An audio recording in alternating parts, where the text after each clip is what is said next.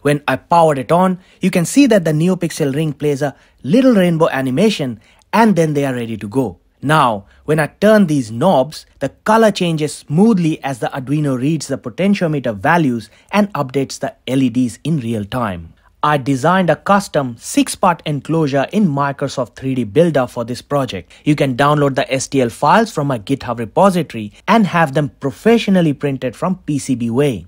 After finalizing the design, I proceeded to 3D print all the required components for the assembly.